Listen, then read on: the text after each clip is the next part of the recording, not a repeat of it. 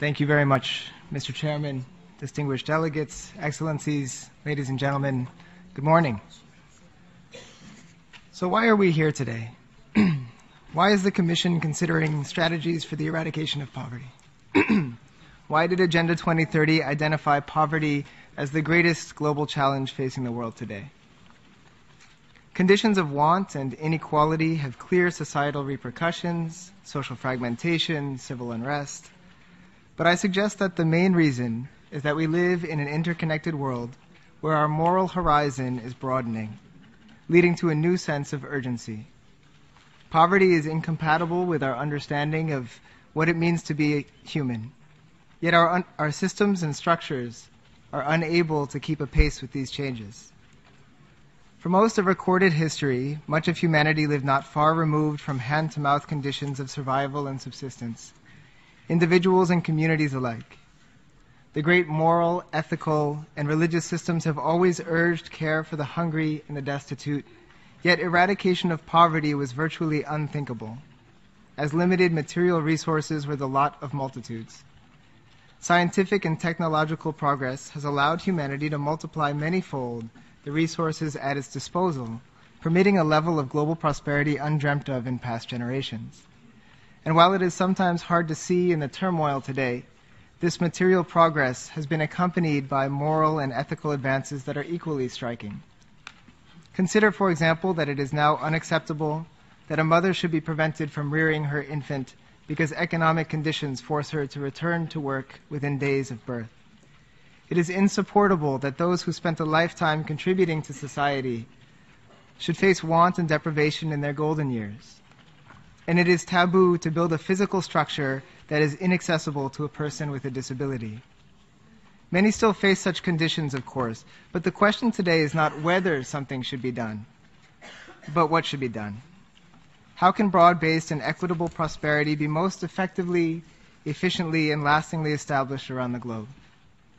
Toward this end, the NGO Committee for Social Development highlighted social protection as a promising strategy for pursuing the eradication of poverty, and you should have received the Civil Society Declaration. Social protection, including floors, has emerged as a fundamental tool for alleviating poverty, reducing inequalities, and building socially inclusive societies. In this regard, many civil society organizations at the Commission stand ready to support efforts to use social protection systems to help bring about the world we want, including through the adoption of a resolution on this issue at a future Commission.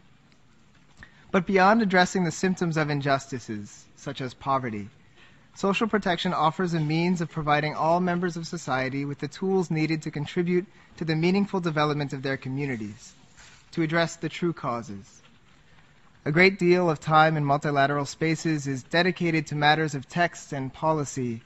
This is important, but absent the human element, no effort will be either sustainable or transformative. This is one of the great strengths of civil society. It can bring the human face, heart, and experience into the room. This is a role the importance of which should not be overlooked. It is this very humanity that is the source of our highest honor. It is critical to ensuring that the good policies we work so hard to create have the beneficial impacts we intend. If the goals we envision are to be achieved, we will have to find ways to integrate the human and the technical, to ensure that our efforts reflect both efficiency and compassion. Finally, this leads to questions of our responsibilities and relationships as human beings, citizens, and institutions, particularly as partners in a shared endeavor like Agenda 2030. For example, we need to think about the relationships between independence and interdependence, the particular and the universal. Agenda 2030 and the SDGs, the Paris Climate Agreement, the New Urban Agenda, and other global agreements have consciously been created within a human rights framework to be universal in nature. Reflecting the reality of our shared global destiny, they champion an interdependence that also respects uniqueness, a web of relationships in which all nations and peoples are ultimately dependent on one another. Such an approach calls for a reframing of the thinking that has long held a privileged position in the discourse.